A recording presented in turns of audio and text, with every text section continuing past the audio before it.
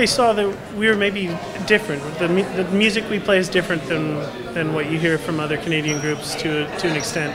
And we just, we've played together lots.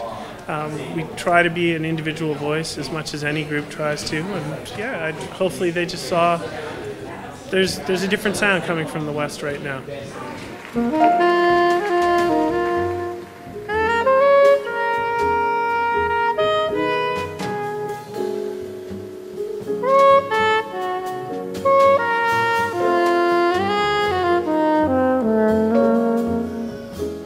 We draw from a whole bunch of different influences.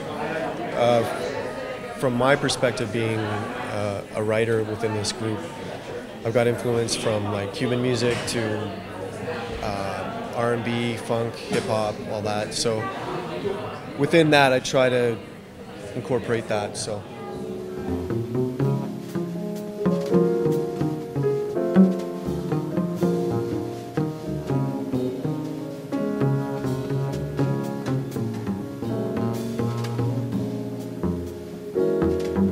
Michel Donato, we saw that he was the very first winner, I think 1982, and I was just telling Carolyn Johnson from the festival that he's the reason I play bass. I was driving along one day when I was a teenager and I heard a track on CBC which was Michel playing a duo, and that made me want to take up the double bass.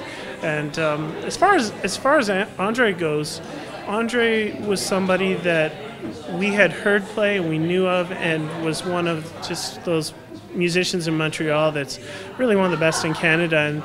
And our tour, we had been working with different saxophonists across Canada, and so when we came to Montreal, he was just like perfect choice and a great fit.